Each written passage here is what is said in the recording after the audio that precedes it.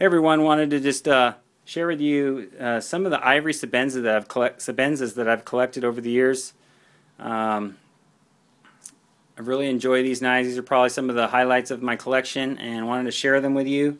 Right here is a classic ivory.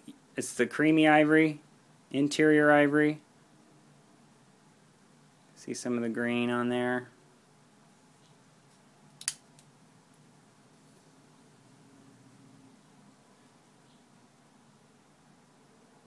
This is a double thumb lug.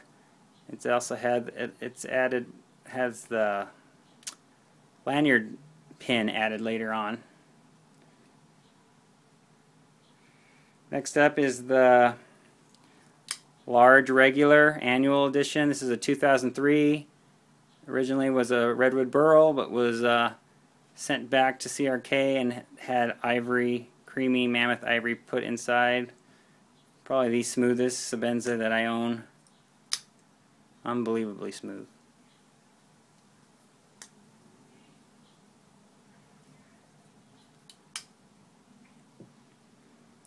Here's a little brother of that. This is a 2008 creamy ivory. You'll get some different coloration. As the ivory, as you use ivory, it will yellow a little bit, which I think is good, kind of a patina. This one needs to be lubed up. I need to break this one down. It's a little stiff.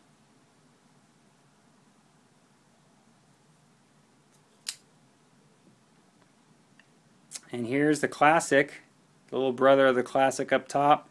This one has a little bit more character in the ivory. Not completely white, has a few tan streaks running through it, but beautiful nonetheless. Something special about having a massive animal that once roamed this earth. One of God's creations, unbelievable. The mammoth, would have loved to seen it running around. Kind of neat to have part of it in the collection. Here's some of the bark ivory. Now, bark ivory, as a lot of you know, is the outer material of the ivory. When it's buried, it gets a lot of the character, a lot of the minerals, and whatever the fossilization in the ivory. When it's buried deep into the ice, and they uncover it, you get a little more character. You get the streaks, you get some cracks, you get a lot of different colorization. This one, I really enjoy this one.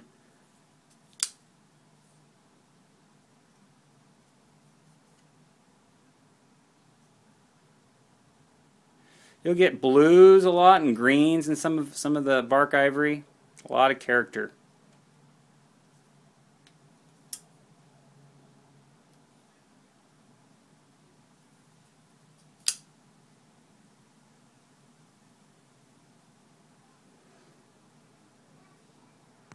Here's the last one I have. Now this is a real special one. This is probably the most special. This has a lot of dark, got some grays and blues in there. This one has a Devin Thomas ladder Damascus dual lug. Dad, look. Yeah, buddy. Look at that. Good job. Dad. What do you think of the Sebenzas? You like them? Are you talking to that guy? I'm talking to a lot of guys and gals.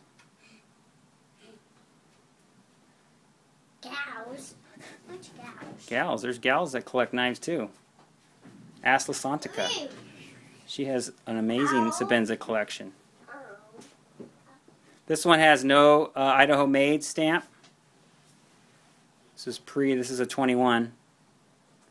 This is a nice one. The funny story about this is I saw this online at a popular knife online dealer and really liked it, and waited too long and it was gone. Flash forward 2 years later, I find it again. It's been through a couple different people's hands, and finally was able to pick the knife. I didn't know it was that exact knife because I copied the photo originally and put it onto my desktop of my computer. And then later on, after I bought it, I went back and found the photo, and it turned out it was the exact same knife that I had wanted in the first place. Kind of neat. Anyway, there they are. Why do I buy knives like this? Well, personally, for the most part, knives in general are not a good investment. They don't usually go up in value a whole lot, but some do, and these are ones that have. Especially these, now that they're discontinuing the annuals, those will keep its value quite well, and in general, they're going to keep their value. You know, they're not making any more mammoth animals. I think they're extinct, and so that supply is going to be gone pretty soon. So I think these are a good opportunity to hold on, and if I need to sell them, I will. And but I really enjoy them, so I'm going to keep them and pass them down to you guys. You guys want to have these knives later on, right? Down the road? Yeah. All right, guys. Take it easy. Thanks for watching.